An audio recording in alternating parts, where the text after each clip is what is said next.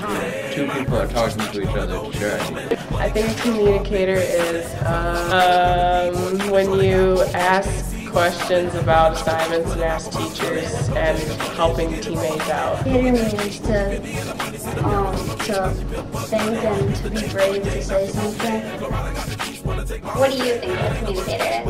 A communicator is a person who has to communicate with other people to get things done.